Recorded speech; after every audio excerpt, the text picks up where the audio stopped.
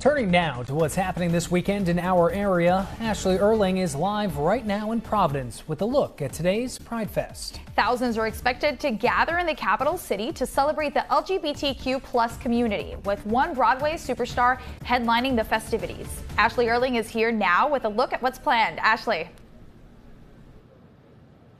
Hey guys, good morning. Yes, thousands are expected to come down here, and there are probably hundreds already down here setting up for the big day. And I am here with Kate Montero from Rhode Island Pride to tell us a little bit more about everything that's been going on today. But what has led us up to this? Good morning. Good morning. Well, Rhode Island Pride has been a fixture in the state of Rhode Island since 1976.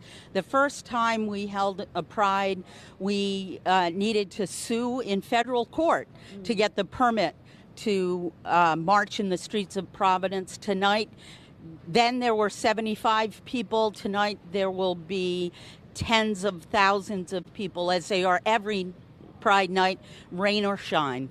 Absolutely. We were talking about it. You know, it's amazing to see how much this event has grown here in our state.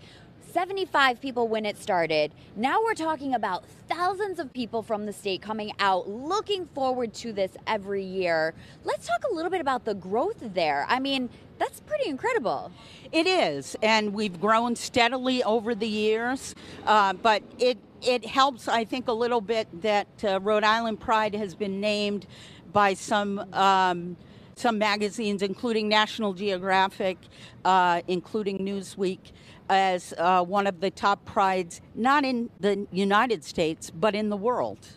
That's unbelievable. I mean, let's think about that for a minute. That is so unbelievable. The entire world. What do you think it is about this festival, this group of people, that makes it so recognizable? I think one of the reasons why people love Rhode Island Pride, both Rhode Islanders and people from other places, is that it's a real community event. Rhode Island Pride is a Rhode Island nonprofit. We have been here for almost 50 years. All of our vendors are primarily local people, and it's local people who are marching. We are a community. And there are a lot of people in the United States who don't have this kind of community. And so if they come to visit here, they become Rhode Islanders. And it is raining, but that doesn't matter. This is a fun day. Everyone, I don't think that it will dampen anyone's spirits at all, because people are already out here in droves. Absolutely not. The colors of the rainbow never melt in the rain. So we are here. Lots of us will be here all day long. We're working really hard. You can see we've been taking on some showers this morning, but that's okay. Come in your rain gear.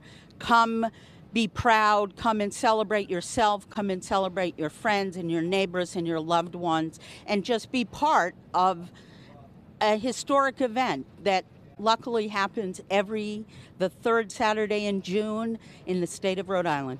Absolutely. I couldn't have said it better. Thank you so much, Kate. You heard her. Come on out. Now, it is raining. We already talked about it, Stephen, but I'm going to tell you this.